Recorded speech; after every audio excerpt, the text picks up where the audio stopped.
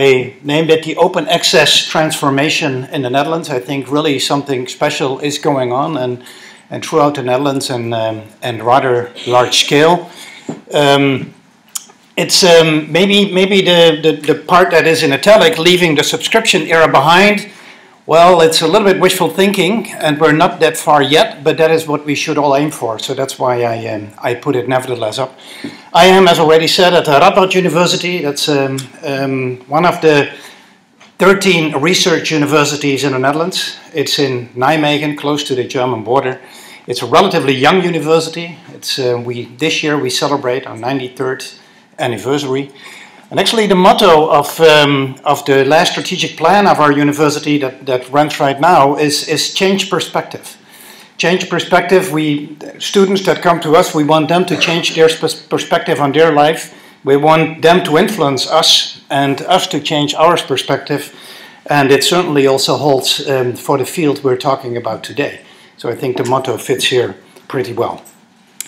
Let me say a little bit how I got into this and what is my background in this field. So I am actually an alumnus from the Radboud University. I studied physics there, seems ages ago, and I've been professor at the university for more than 20 years. But I have been away for quite a while, and from 2002 to 2012 I have been director of the oldest Max Planck Institute, the Fritz Haber Institute of the Max Planck Society in Berlin. And so I started there on the 1st of August 2003 as a scientific director. And it was about the time that already the Max Planck Society was very active in the field of open access. And they played an important role in the preparation for the first Berlin Declaration, which was in the fall of 2003. And in particular, one of my colleague directors at the Fritz Haber Institute, Robert Schlegel, played a very important role in that. He is still very active in this field, by the way. So the Max Planck organization and Robert Schlegel then, they were instrumental in setting up the Max Planck Digital Library in the way it is set up right now. They also already in 2003 started setting up Max Planck-wide APC funds. The Max Planck organization has 83 institutes right now, all over Germany. Coincidentally, one of those Max Planck institutes is on our campus in Nijmegen. It's one of the very few that is outside of Germany, Max Planck Institute for Psycholinguistics. So the Max Planck organization started already then setting up APC funds so that scientists from the Max Planck Society who wanted to publish open access could call on that fund and get their open access publications paid this way. And that's why also the Max Planck Society has a pretty good overview of what has happened over the years and how open access, at least within their society, has increased over the year. The Max Planck Society has also supported from the beginning several open access journals. In my field, European Journal of Physics and other journals they have actively supported. So then in 2002, my own university called me back, and I am now president of the Radboud University. The organizational structure at the universities in the Netherlands is slightly different from in the UK. I think in your system it's comparable to a vice-chancellor. And so that is my position now. So I'm no longer very active in science myself, but I have a very active background in that, and I'm now in an administrative function working for the university. And looking back over this 10 years since I got involved with open access, you might say a lot of things have happened, but still right now only 13 or 14% of the articles are open access. And so certainly good progress has been made, but we hope it is going to be much better, much more, and much faster. And I really believe that right now we're on the verge of really new developments, because there's more momentum now coming. And I think there's certainly for this audience, I don't have to say anything about open access. And if you think about this, open access of scientific publications, it is so evident. It is not the question, of course, whether it will happen. It's the question when it will happen, and it has already actually taken way too long. And it's clear to everybody that the outcome, the results of publicly funded research should be made available to the public. It's as simple as that. And that's what we all stand for. So in my new position back in the Netherlands, open access came again on the agenda, and actually politics in the Netherlands played an important role. Our State Secretary of Education, Culture and Science, Sander Dekker, wrote in November 2013, so 10 years after the Berlin Declaration, he wrote a letter to a parliament in which he stated the goals for Dutch science, and in which he said that within 10 years, he actually said in 2024, 100% of the Dutch publications should be open access. And we should basically linearly grow to that, starting basically almost from 0 or from 10%, and then linearly grow to 100% open access in about 8 or 9 years from now. He also stated clearly how he wanted to do that. He said, we go for gold open access. He stated this very clearly. And he also made it clear that this should be at no extra cost. That is, at least, he made it clear that there would be no extra money available. This is a typical Dutch solution. This is how Dutch politicians do this more often. But in hindsight, I must say, this was very smart. And it is very smart because it is more than feasible to do that without any money, extra money in the system. And every extra penny that would be put in the system goes in the pockets of the publishers. And would go in pockets of the publishers. So basically what happened in the Netherlands with this letter in November 2013, it put open access in a different way on the agenda. And it made it also a top priority for university administrators, for the executive board of the universities. And I think, I've actually 5 points that I want to mention that are important in this whole process, what happened in the Netherlands. And I think point 1 is that negotiations on big deals with publishers, which you can couple on negotiations on open access, good arrangements on open access, need to be a top priority for universities and need to be taken up at the highest level at the university, by university administrators. It really needs to be done that way. I was asked just before when we had a coffee by somebody from Finland what my standpoint was in this, and I state this very clearly. I think it's crucial that that has been taken up. Why is that? Very simple.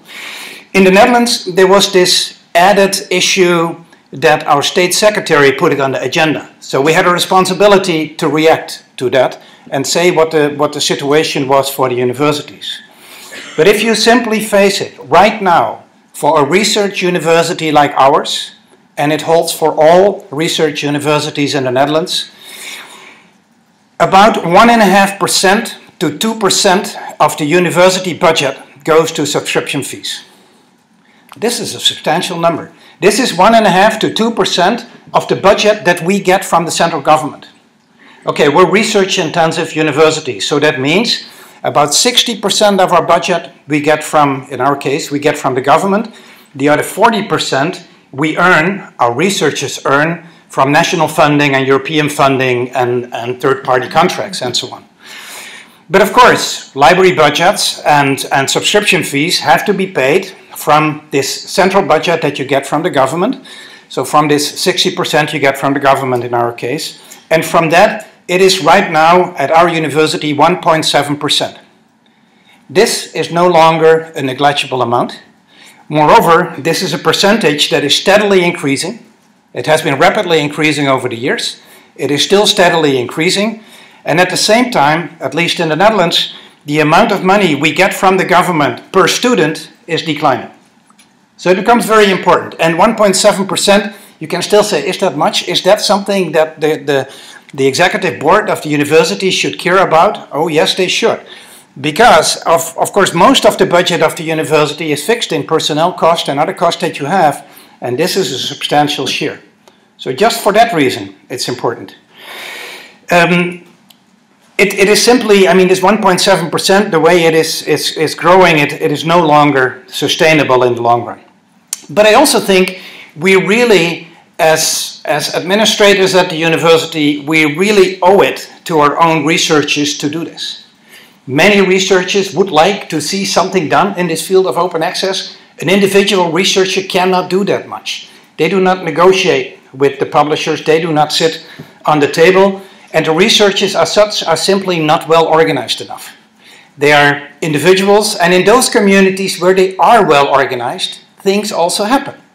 You know all about Scope 3 and high energy physics, where researchers are well organized, where there is an international consortium, and then things do happen. We recently in the Netherlands, or started from the Netherlands, but it's also worldwide in linguistics. Lingua. I already mentioned that Nijmegen has a strong base in linguistics. That's why the Max Planck Institute for Psycholinguistics is based in Nijmegen.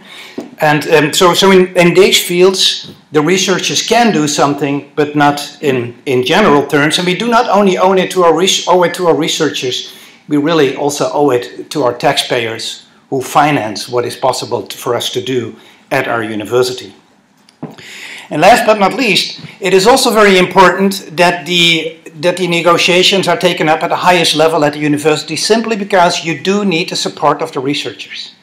You all know, and I'll come back to that, that if you want to negotiate, complete opting out must be a serious option. Otherwise you can forget about it. If you're not willing to do this, if you're not willing to say, we're going to prepare for a complete opting out, you hardly have to start, right? So you have to really prepare for that. That you have to explain to your researchers. And that is probably much easier and more directly to do for a president of the university than for a director of a university library. You have a different mandate. So I think rule one, I mean, take this up at the highest level at the university. That is crucial. And I know that in 2014, so this was half a year after Sander Drecker wrote this letter, I actually gave a presentation on open access at the anniversary of the university, where I had the chance to talk to a few hundred of our professors to inform them basically on and they all know this, but they don't realize it all in that detail. I just told them how very, very strange the subscription-based model that we have actually is, and how this system actually got completely out of hand, right? I mean, there are our researchers paid by the university. They do all the work. They do the research. They write the papers. They write them in the template provided by the publishers, so the publishers get it exactly in the right format. The researchers do this so they know exactly it fits on the 4 pages that's allowed. They have to fulfill exactly the criteria, how to give the references and acknowledgements. They do all that. Then they give it to the publishers. They do actually, the publishers, of course, then do they disseminate it, and they do more than that, because they also make sure there's got a quality stamp on it from the journal in which it's published. You get a certification in a way. But also the certification is, of course, done by the researchers themselves. They are the members of the editorial boards, they're the member of the advisory boards, and they are the referees. Some of them get paid, most of them don't get paid. They do this all for free. They do this all because they want science to go forward, and that is very important and very good. But then it's very strange that when they want to have their own papers back, they have to pay huge sums of money for it. The system is absurd. If you explain this to everybody, people don't understand it. The former president of the Dutch Royal Academy of Arts and Sciences, Robert Dijkgraaf, who's now in the US, he wrote an interesting article about this in one of the leading Dutch newspapers, in which he compared this with a supermarket. A supermarket that sells produce and groceries that we harvest and give to the supermarket. They then actually bundle it, often in packages we don't necessarily want, and give it back to us for prices that we cannot afford, right? And he also said, I mean, how can this have happened? How can it be that scientists let it happen? Scientists, they're not the most stupid of them all, but they let it happen, and that's the way it is. And we now have to fight to get it back. But we have to do that. It is clear also, if you look at this system, that not much is to be expected from the publishers. They would like to keep the system as it is. It's a very extremely profitable business, and they have the least interest to change it whatsoever. They know, they realize they cannot keep it going like this forever. And they will say to you, they also are for open access. Oh yes, they want open access and they want to support science. But they have a different position in this field than the scientists themselves. The scientists are in there really for the science as such, to bring the field forward, to disseminate knowledge to the wider public. That's why people do this refereeing work, pro deo, and so on. The publishers, they have a completely different goal in this. They just want to make money. And it's fine. It's fine that they want to make money. It's important that the system is sustainable, though, for both sides. The system right now is very sustainable for the publishers. It's no longer sustainable for the universities. That's why we have to act. And we have to do something. And it really helps if you're clear about this and explain each other's roles and are clear what the stakes are at the sides of the university and at the side of the publishers. A single university by itself can still not do that much. So you have to form, this is point 2. If you want to make steps here, you have to form strong coalitions. You have to make coalitions with other universities with whom you sit on the same negotiation table. And there I think in the Netherlands we have a very nice and maybe unique situation, although I know a few other countries where it is similar. In the Netherlands, I already said, we have 13 research universities and we have the Open University, 14 in total. We have a society of collaborating Dutch universities, the VSNU, the Society of Collaborating Dutch Universities. And actually the presidents of all these 13 plus open, so 14 universities, they meet every month, every 5 weeks more or less. We meet in an office in Den Haag, in the office of the VSNU.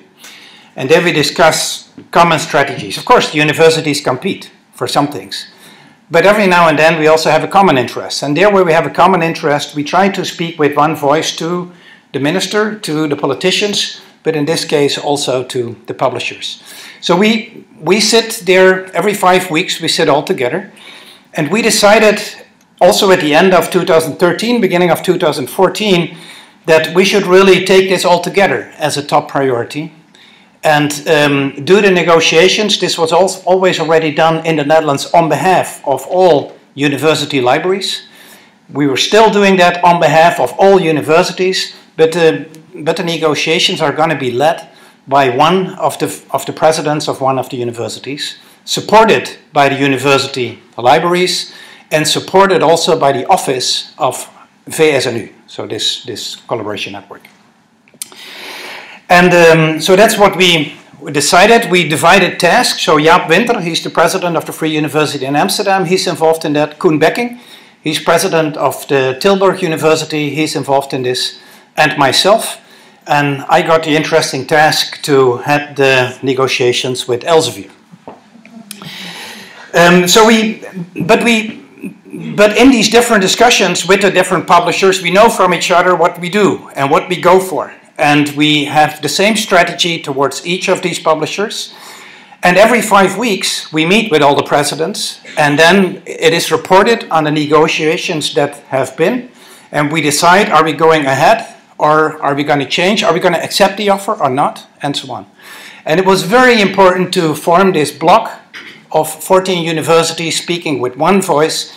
We actually, during the negotiations, we did not allow anybody from one of the publishers to enter the university. We told them we don't want you to give seminars here or organize anything. We're just negotiating with you and we will inform our own people, and when the negotiations are over you can come back. But that's how we're going to do this. And so it's important that we had this feedback every 5 weeks. We knew what the progress was in the negotiations and we could then ask for a mandate how to continue and so on. Apart from this negotiation team, you need a very good communication and PR strategy. You are opposed to very big publishers that know extremely well how to do this. And they know extremely well how to influence politics, and they know extremely well how to influence other researchers. And so we need to make sure that we really inform our researchers adequately. So we had a newsletter every month informing our researchers in the Netherlands what the status was of the negotiations. And we also made sure that we had good contact with politics, and not only with the Ministry of Science and Education and Culture, but also with Economic Affairs, because Elsevier, being a Dutch company, they pay a lot of taxes in the Netherlands, so we got actually pressure from the Minister of Economic Affairs, even in this situation. It's very interesting. In the Netherlands, we teamed up with all these universities, and all these universities together, we publish about, the researchers of all these universities publish about 2% of the total amount of publications worldwide. So this is only 2%, so it's a relatively small fraction. But all these 13 universities are, in whatever ranking you look at, are in the top 200 of the rankings worldwide. I think there's no single other country that can say that all universities in the country are in the top 200 of the rankings. And so that means the publications from the Netherlands have a certain quality, and that's, even although we were 2%, our voice was heard, and people listened to that. So you have to form coalitions of sufficient size. And right now, we're also trying to form coalitions with other organizations. And it makes most sense to make coalitions with organizations that sit as such also on the negotiation table. The Max Planck Society is one of those. Actually, Austria is also doing very well in open access, and they have a very good policy in this field and also very many years active. And so we try to form coalitions with them. And of course, it's also helpful that other university associations, like the LERU and like the EUA, support these initiatives. But it is in a way, it is very important that they do this, but they are not sitting as such on a negotiation table. So it is more worthwhile to form coalitions with other partners that also sit as a coalition on the negotiation table, so you can really make sure that you discuss the same things. So the first thing is make it a top priority at the university. The second is make coalitions, which in the Netherlands we actually spoke for the whole of the Netherlands. The negotiations that I did with Elsevier was on behalf of all the research institutions in the Netherlands. Right? So this is an advantage if you can do it that way. The third point, extremely important, is know the facts. Sounds very simple. And that I don't only mean that you know how the submission works and how the peer review works and how the publisher system works, and in that sense, in my case, it helped that I had a background as an active scientist and have been involved in all these channels, but also that you know the numbers. And that you communicate and inform your own researchers about these facts and about these numbers. There still are, most scientists at the university do not know how much it actually costs, the simple fact that they can click on the PDF and they have the article in front of them on the screen. They have no idea what it costs. They do know what it costs when they have to pay the APCs to make an open access publication. And so there often is the misconception open access is much more expensive, right? Because that they have to pay out of their own pocket, the rest they don't see. So you have to make sure that you're clear about these numbers and that everybody understands these numbers. And the problem is really that the publishers, and there are only a few big players in this field, they are much, much better aware of all these numbers than the researchers. They're much better aware of these than the universities. They're much better aware of this than the associations. So this is almost an unfair battle, right? You sit on the table with people that know different facts than you know. And so you have to know about the numbers. And I thought I'm not going to show many slides, but I'm going to show a few more than just this one. And there's one slide from the Max Planck Digital Library, which I consider so important that I think everybody in this audience should really know this and really should know these numbers by heart. And this is from Ralf Schimmer from the Max Planck Digital Library. And these numbers that are here are very simple. And they used that actually also as a basis in their white paper last year. And these numbers, interestingly enough, are not disputed by the publishers. They agree on all this. They're just not so very happy we also know these numbers now and realize what the situation is. It's very simple. The market today, the total budget that goes into the publishing business, scientific publishing business worldwide, and these are numbers for 2014, okay? But that goes in the publishing business worldwide, and it's all converted to euros using the right currency rates, is 7.6 billion euros. This number is accurate to 0.1 billion euro. So this number is between 7.5 and 7.7. Everybody agrees on that. Question is, how many articles are there per year? If you look in the Web of Science, it's 1.5 million. but then you don't get all articles. And their estimates what the real number of articles is, knowing from which fraction is actually in the Web of Science, and then you end up with an estimate between 1.8 and 1.9 million articles per year. Well, for easy calculation, let's round it off to 2 million articles per year.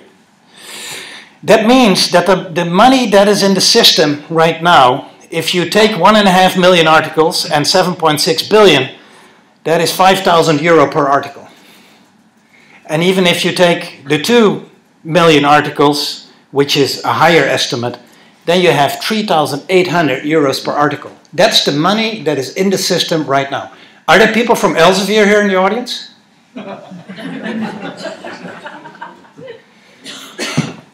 Because normally they are, because they have enough money to travel to whatever conference there is. And they go to all the meetings, they are present at all conferences. And because it doesn't cost 3,800 euros for them to publish an article, we all know that the APCs, this is difficult to see in the bottom, but the APCs that are accepted values for scope 3 is 1,100, and the MPG and the DFG in Germany, they calculate with 1,250.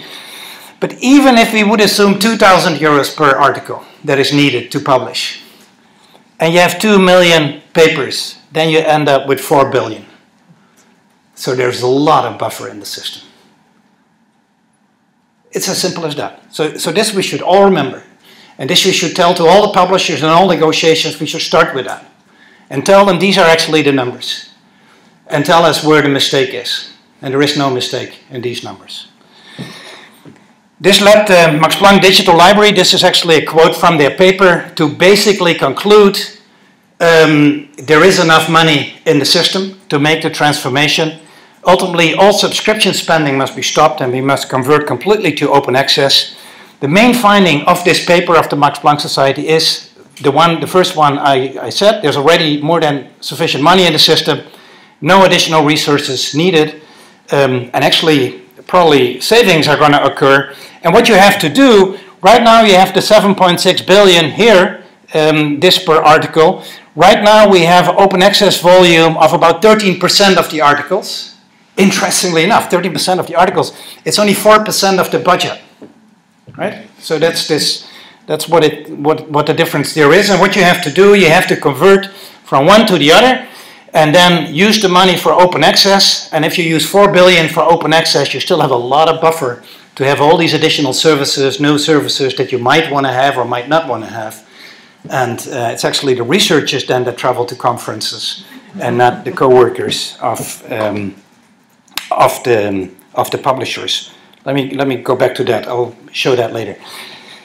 This is actually assuming in this calculation a 90% conversion, which I think is smart. I think if we look at how we can transition the system from subscription to open access, realistically we should go for 90% making open access. A few journals will always be special, and maybe we leave them like that. It will be difficult to tackle, but for this 90%, it will certainly work. And so knowing the numbers is crucial, is essential. And this is also how we started actually our negotiations with Elsevier. And you said a year. It actually took almost 20 months to negotiate. And 20 months ago, we started, and I said, we were sitting on a table, and I said, well, let's first agree on the numbers. Let's agree on what we actually pay you and what you get from us, so that we know what we're talking about and what it actually cost you and what it cost us. And this was very complicated. And well, these are the numbers for the Netherlands, right?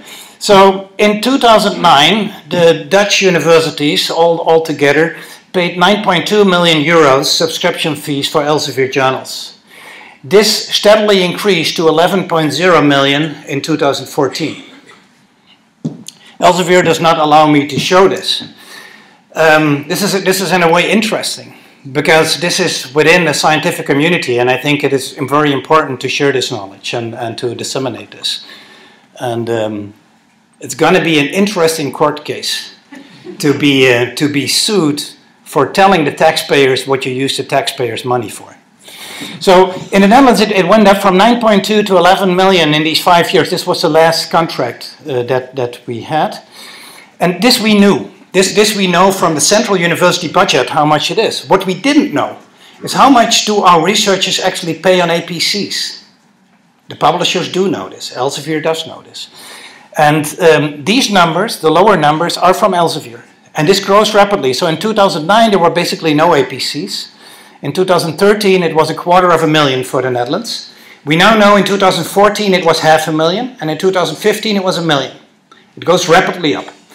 Right now, I would guess that the total amount that our researchers pay on APCs in the Netherlands is 10% of the subscription cost, right?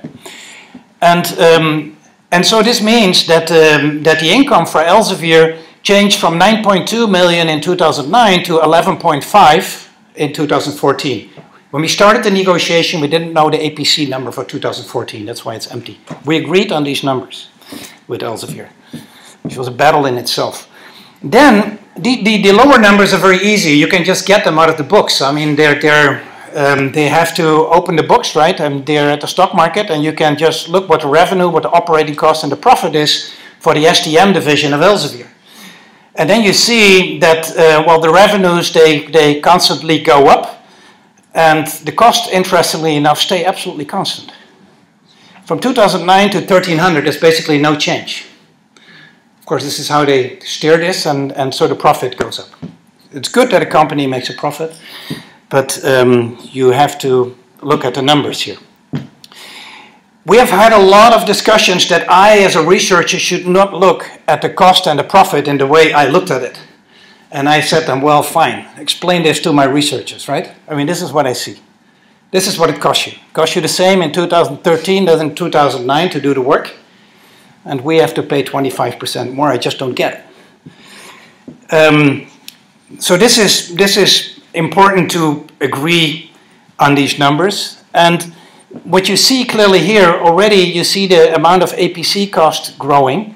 And so more and more people are now already publishing open access. And so we wanted to couple the negotiations for the new deal starting in 2015. This was the old one, starting in 2015. We wanted to couple that with clear statements about open access. And so this is point 4, which is crucial. Couple negotiations on big deals with clear arrangements on open access, where offsetting, as I just described it, is the preferred option. The publishers will immediately say that this is impossible. Right? Right now, in our negotiations with Wiley and Springer, they're much further than that. Wiley and Springer are willing to go in this system, and with them we made really good agreements. We started the negotiations with Elsevier, and they started explaining to us that a global market business model, which is for subscriptions, cannot be compared to a local open access business model, which some strange, bizarre countries want. And most countries don't want. That's their statement. Right? And but you have to argue that you really want this, that you really want to offset it, and that you want to do it this way. Then, in the end, when you are in the negotiations, I think in the end it is very important to be transparent about the deals that you have reached. We have to inform each other exactly on what deals we have reached, on the details of that, so that other countries can learn from that and know what to do. We are right now, we still have not signed the contract with Elsevier. We have reached an agreement, but the legal parts are still fighting about the last details, about what can be made public knowledge. But I can tell you the big outline of the deal we made with Elsevier. The deal we made with Elsevier is for 3 years, 2016, 17, and 18. And we said we want to grow in open access from basically 0 as it was before, 10% open access in 2016, 20% open access in 2017, 30% open access in 2018. And we want to do that without our researchers having to pay APCs. It should just be covered in the whole big deal budget, right? And so if you say do this without paying APCs, you have to identify journals that you make open access. So we said we define domains, chemistry, for instance, and some fields in medical science, we define domains, and all journals in these domains we make open access. You can easily do this. The Freedom Collection of Elsevier has 2,000 journals, more or less. So if you want to make 10% open access, you almost have to, more or less, have to make 200 journals open access, right? From the Netherlands, we publish per year 6,000 articles, and in these 200 journals, about 600 articles appear. And you know on past performance how many articles appear in which journal, and we agreed we're just following progress, right? So we select a set of journals in which we think 10% of the publication is going to appear based on our past track record. And then the year after that, we open an additional segment of 10% and an additional segment of 10%.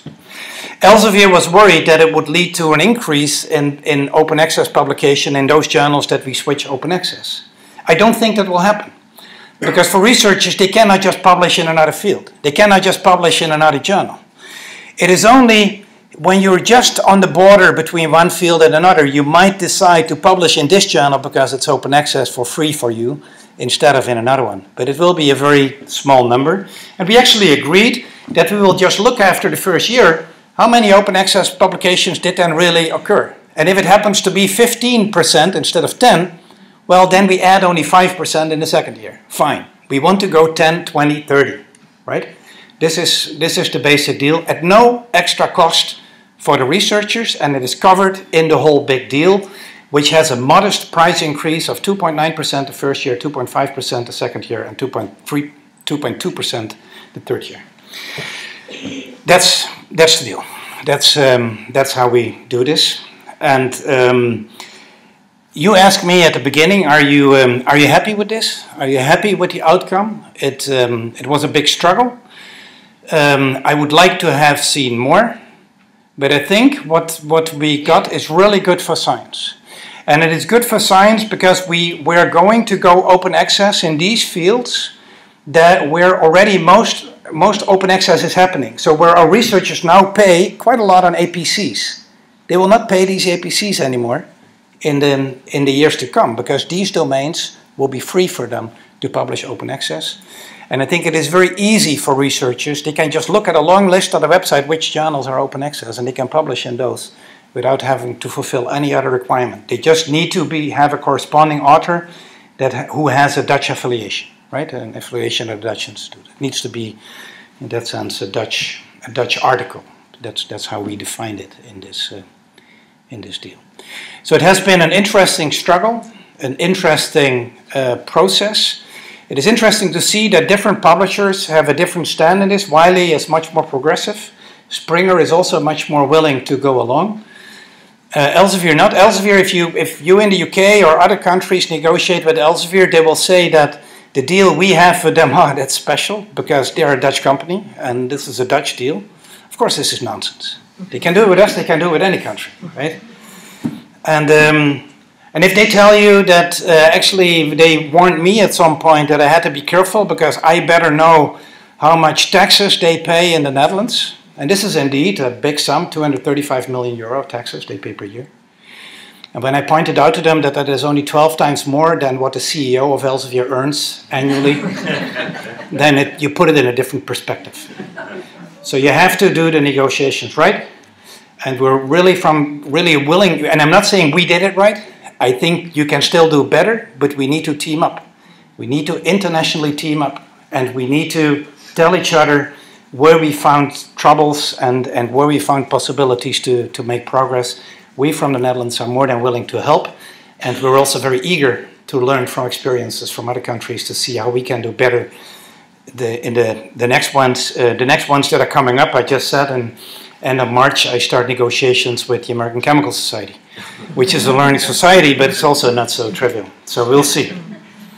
Thank you for your attention.